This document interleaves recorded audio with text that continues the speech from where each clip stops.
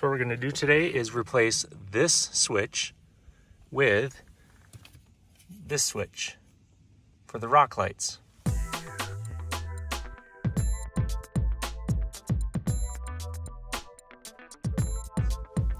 This is a switch that comes from 4Runner.com. It has three components. It has the switch, it has the wiring, and then it has this important little O-ring. You probably recognize this type of a switch. This is a common switch that comes with a lot of different types of lights. It's just kind of a generic, basic, regular switch. What we're going to do is get rid of this. We're going to put the rock lights in this spot. We're going to move this blank down into here. This spot will eventually light up a front light bar. So just the switch change out today. We should be able to just grab right here and grab right here and just pull it straight out to get a little access. There's just these pop clips here. You want to be careful you don't pull too hard because you don't want to crack this area. Now, if you wanted more access, you could take that side panel off down here. There's a bolt down there. Then you'd have to take this off to expose an open flange there. Take this, there's a bolt behind this little square. You could unbolt that, and then you could release your hood latch to give you all access to pull this out. But we might be able to get by with just this and reaching down in there. So first I'm going to pop out this. There's just these little flanges that you squeeze and you push this out. And we're going to make sure that this fits fine. So yes, it does. Now sometimes, now that looks like it goes in and out really easily. One thing that, if it happens to not seat very well, that's the other part of this little rubber gasket that can slide all the way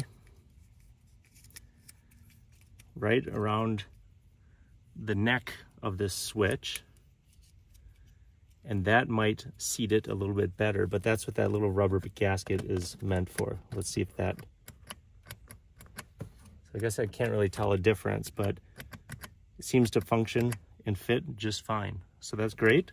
That's the first step. Next step is we're going to disconnect this wiring. So that's a little bit harder to reach down in there.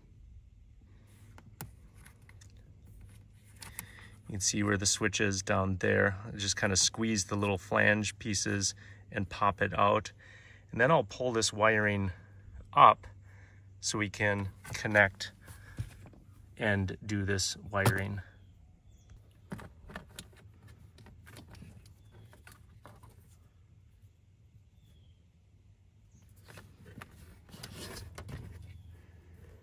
And I'm just going to pull these out.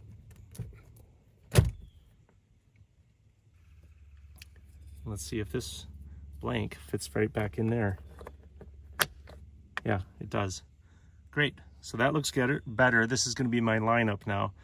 Rear camera, ditch lights, rock lights, and then down here is going to be LED front bumper bar. Before we do any wiring, we are going to disconnect this wiring harness because it still is connected to the battery, and we don't want to cut any wires while it's connected to the battery. So now here we have the red, the white, and the black. What we're going to do is just basically cut all of them, cut these off, and we are going to solder these wires together. Now, you could alternatively put the male connectors on these wires, not cut these, and just insert them into there. You could do that, but we are going to do a more permanent solution of the soldering. That way we know it's a good, strong, secure connection.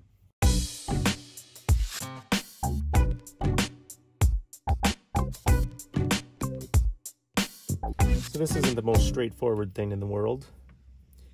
here on the wiring harness, we have an inline fuse. So this green is actually going to attach to this red. Then we have this red that's going to actually attach to the white. And then we have the black that's going to attach to the black. This yellow one is going to be unused, and the purpose of the yellow one is to illuminate the actual logo of the switch. But I might do an experiment and try to do that. You can do an add a fuse down to the fuse panel by the driver's side here onto an accessory lighting fuse. That could work. That's one option. I might see if I can tap into this front camera light because this illuminates. We're going to experiment a little bit. Now, I guess before we solder everything, we are going to just try it out and make sure everything works. So we just put some temporary electrical tape on these just to make sure we have our wiring connected correctly. We reconnected the wiring harness, and now let's see. So yeah, it lights up. So that is correct. Now let's take a look out here, make sure that those have lit up. Yep, that looks good.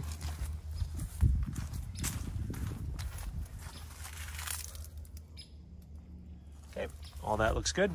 All right, so that wiring is correct. Now we can remove that electrical tape and we'll go ahead and solder those together.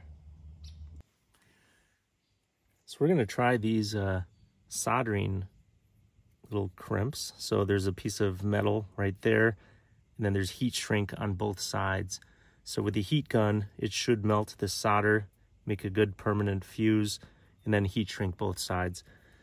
Okay, so I just put a leather glove behind here just to protect everything else. We're gonna do the heat gun. We have the wire all set up.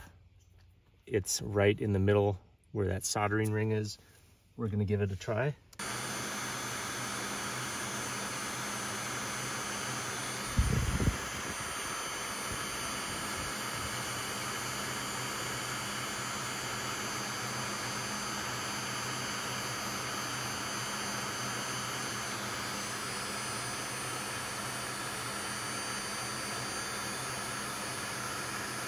It looks like it made a pretty nice bond. You can see that it's crimped on both sides and it's soldered in the middle. So actually really pretty slick. So that's a nice permanent connection.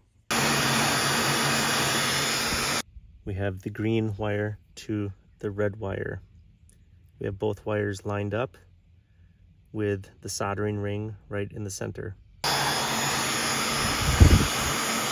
One thing that I learned by doing this is that maybe heat shrinking the sides first so it holds the wires in place, and then apply the heat on the center ring, and then that'll melt the solder. These are the solder and seal wire connectors that I used right here. It comes in a variety pack. So everything looks pretty good. We can all tuck it all back inside and then put it together and see how that looks then.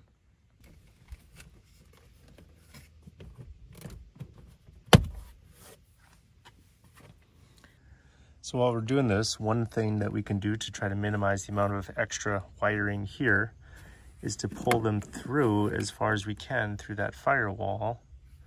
You can loosen this a little bit and then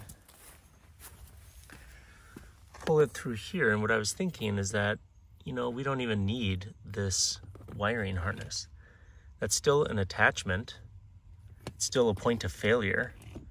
So why not solder these wires directly to here? So we would eliminate, you know, two feet of extra wiring, and instead of having 2 connection points, we would reduce that down to 1 connection point, because this can reach all the way up to here where we put the ditch lights. And I might actually do that with the rock lights too. This is extra cable that we don't need. We could get rid of that. I kind of wish I would have thought of that before, but Might as well do it clean now.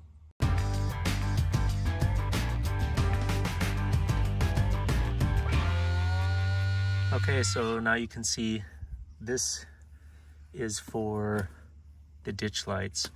So you can see what I used to have was this and all this extra wire, and now this is what I have. So got rid of that chunk of wire. So that's a much, I think a much cleaner connection.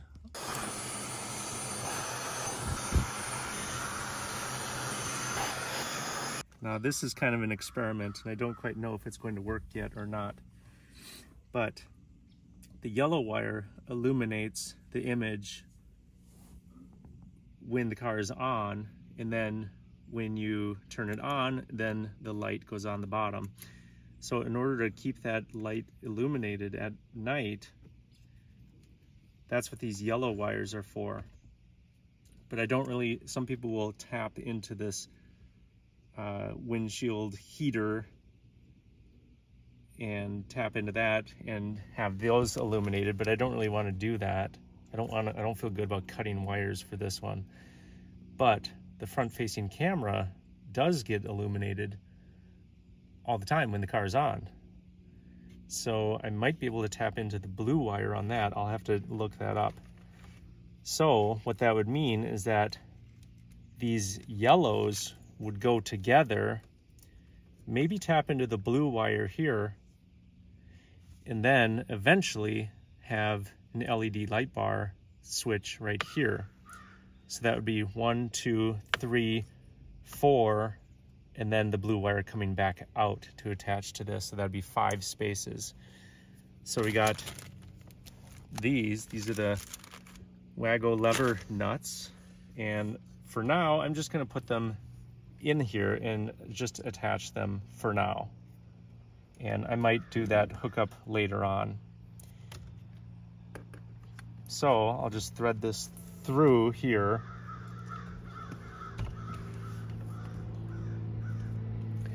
And this just goes in that space, and then it's secure there. So there's one, and now the next one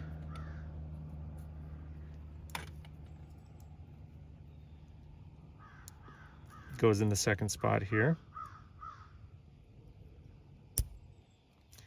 So we'll just do that for now and maybe hook that up later on. So now that all this is done, we can basically just kind of snap these in place.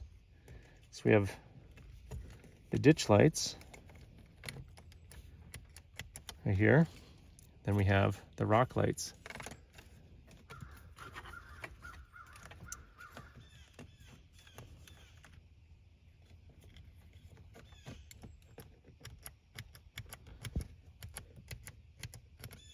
Looks like those fit in there nicely. We got rid of a lot of extra wiring, so that's good. We don't need that, and we should be able to snap this just right back into place. Just make sure nothing is being pinched off anywhere.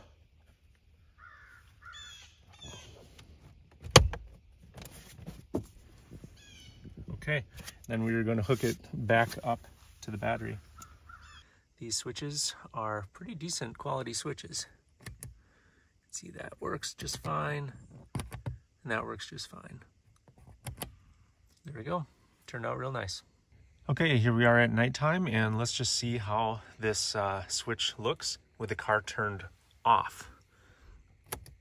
So those are the ditch lights. And those are the rock lights.